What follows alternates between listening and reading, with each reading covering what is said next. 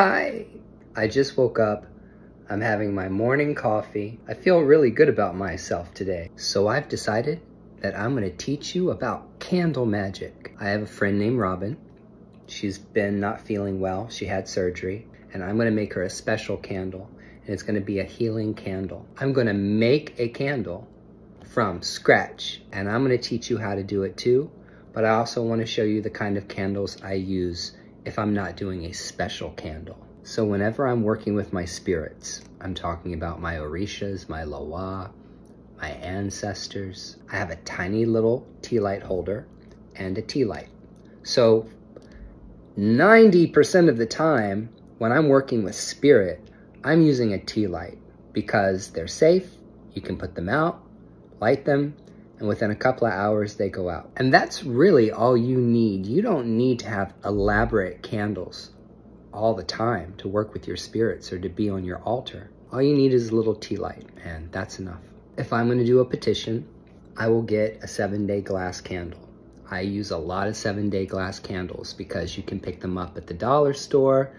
I don't go to the dollar store. I find them to be a little, that quality to be kind of cheap. These glass candles are sold at the grocery store around the corner from my house, so I'm really super lucky, and they're cheap. That's opposed to candles like this that you'll get in a Botanica. I had this candle. I thought I'd pull it out. I bought it a long time ago. These are the fancy candles. These are like the rich people candle, okay? Because if you go to Botanica, a candle like this is gonna be like 10 bucks, or it could be more than that. Sometimes you will find these glass candles that are already fixed, okay? Or the people that have the Botanica will go ahead and do spellcasting on them, and they'll sell them ready to go. And those candles can be like $25, $30. But I stopped using those a long time ago because literally a white candle is the only kind of candle you need to do any working. You don't need a color candle to do any working. All you need is a regular white candle. So a white candle is an all-purpose candle. And finally, I have my taper candles, which I barely use, but I love making them. These are for when I want to be super fancy. I'll put this candle on some tin foil, sprinkle herbs on top, and then use another white candle to make the herbs stick. Those burn really cool, and they're also kind of dangerous. So you got to make sure that you burn it far away from everything, okay? Or everything could go up in flames. But when I spell cast these days for people, I actually make my own candles.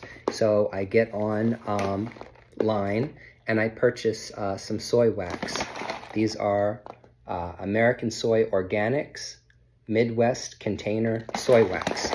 Yes, that's a 5-pound bag, but that's gonna last me a really long time. I have a mason jar and a wick.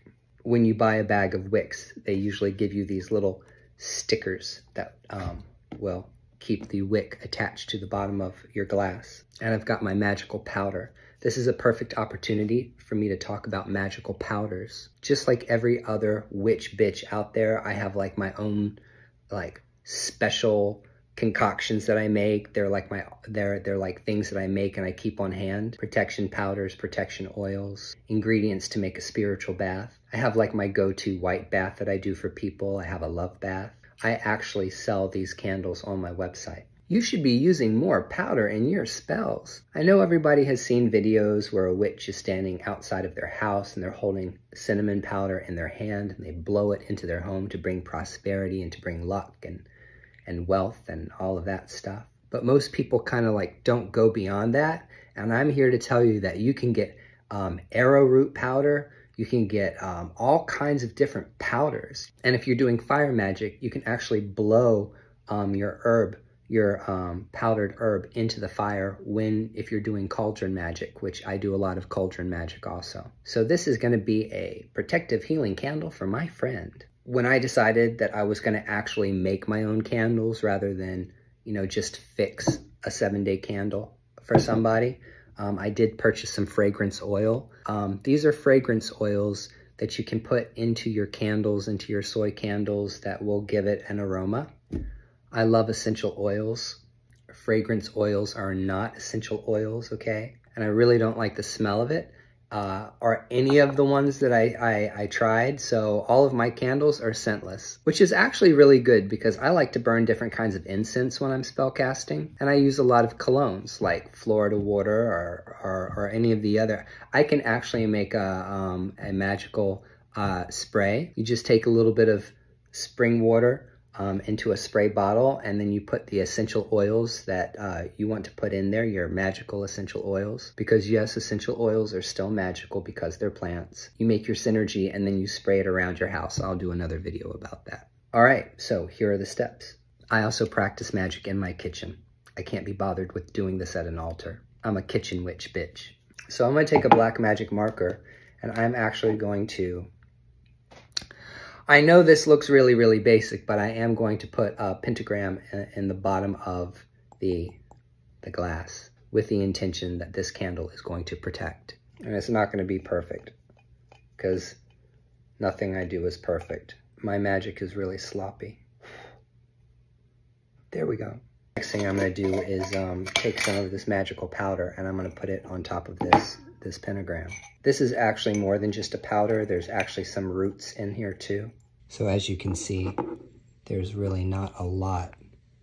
There's not a lot in there. Well, actually that is a lot. I lied. That is a lot for this size candle. I screwed up. I forgot a very, very important part to put the wick in. You know, all I'm gonna do is get all my powder and herbs to one side of the candle. My wood stick is gonna help me move all that to one side of the candle. Now I'm gonna take my little circular sticky thing and I'm gonna put it right in the middle. I'm gonna put it right in the middle of my mason jar. Then I'm gonna take my wick and put it on top of that. I'm gonna use my little stick here to press it on and make it stick. Wax is gonna go on top of this like in a matter of moments, so it's just fine. The other thing is we're just gonna put a little wax in the bottom and we gotta let that cool and off first and harden because I want all of my spell to stay at the bottom of the candle. I don't want it mixing throughout the entire candle. Because when she lights this candle, it's going to start burning. It's going to have intention in it. It's going to have the herbs. But the spell is going to get more intense the closer the flame gets to the herbs. So this is one of those spells that starts off really easy and ends with a bang. Okay, now I'm going to shake my herbs back up and blah, da, da, da, da, da, da, da. No big deal. We're going to melt this mother down. We're going to melt this mother down. We're going to melt this mother down. And here's the thing. It melts down really, really, really fast. And as soon as all the wax melts, we take it off the heat. So what I did next is I put just a little layer of that wax, just enough to cover my roots and cover my herbs. Now I'm going to put this in the refrigerator for a couple of minutes. Okay, it's nice and hard. Huh. Now it's time to add the rest of the wax. You okay? Here we go. Do, do, do, do, do, do, do. Now they make these cute little wood sticks with holes in them for you to put the wick through. And that just keeps the wick centered as the wax hardens up. And there you go. When you're settling the wood stick on top of your jar and you put the wick through, you just got to be careful that you don't pull it, okay? Or else your wick is going to come out and you'll be really, really, really mad. All right, I'm going to set this over to the side on my altar and I'm going to let the wax fully harden up and then I'll show you what the end result looks like. Well, looks like it's hard to me. Ta-da! So as you can see, a little bit of the herbs and roots kind of floated around and that's just fine. But the majority of the spell is in the bottom of the candle. Let's put the lid on it. And that's how I make my candles. And if you want to buy one of these candles, you can go to my website and buy one for yourself. Just go to my link tree, click on the link, click on products and services, and you can pick up one of these and send me a message about what kind of spell you want cast. Okay, bye!